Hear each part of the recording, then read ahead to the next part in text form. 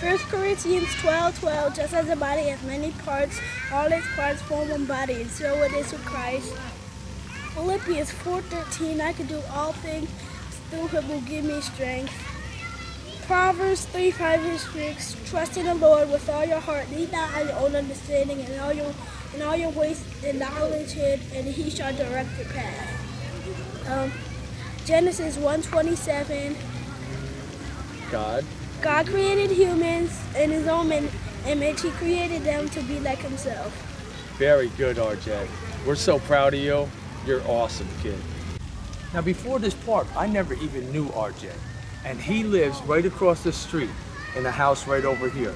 And I'm telling you, this is why we do what we do.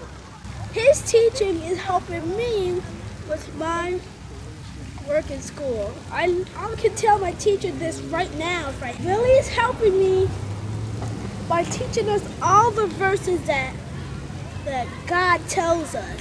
Like, we can talk to God right now. Like, if a bully's coming up to me, I should say, God, should I fight him or should I not? And what does God say? No. And he's not the only kid that knows these verses. You know what? God's word goes out, and it's alive, and it's active, and it's sharper than a two-edged sword, and it performs what God wants it to do. So the next thing you know, these children are sharing the word of God with their families. They're sharing the word of God with other people on the street. And guess what? Lives are being changed. And that's the power of the gospel of Jesus Christ. And you know what? We see so many kingdom things go on in this park. Her name is Miracle Jaylene.